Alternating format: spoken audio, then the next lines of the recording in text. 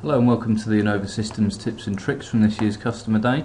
We'll start straight away by selecting our S key to pick a Smart Dimension tool. What I want to do is add an angular dimension between those 2 points, and normally what you would do is draw a couple of construction lines to do that, but we can actually grab that point and the center point there and place down an angular dimension, which we'll just accept the default value for.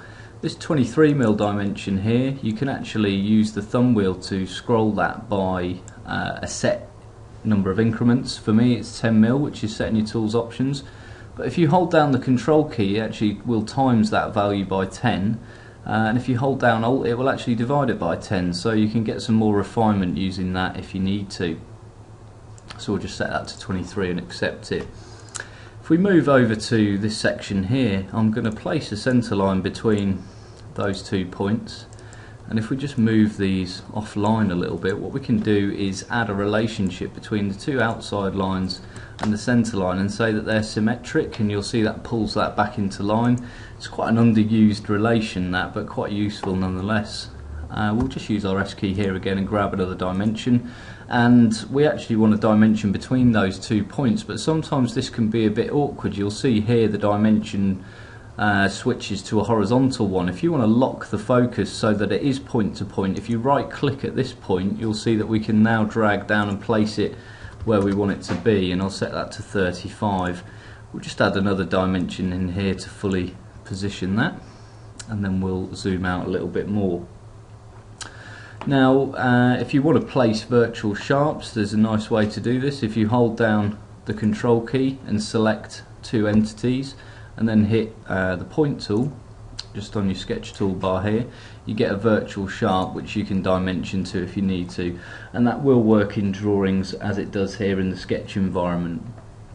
Just over here we've got 3 arcs which go to make up that back section there. What I want to do is have that as one surface, so to do that I would use a fit spline here, and when using fit spline all you need to do is pick the entities that you want to cover and then toggle whether you want a closed spline or an open spline, and then select the green tick, and you'll see now I've got one entity which encapsulates those 3. We'll see the results of that a little bit later when we move through into the part environment. The next thing I want to talk about is the trim tool. As we know, we can right click here and select extend entities, but what you can also do is grab the endpoint and just pull it out, and that will extend those entities, and then we're straight into the trim tool there to trim the unnecessary items back. So you can use extend from within the trim tool there.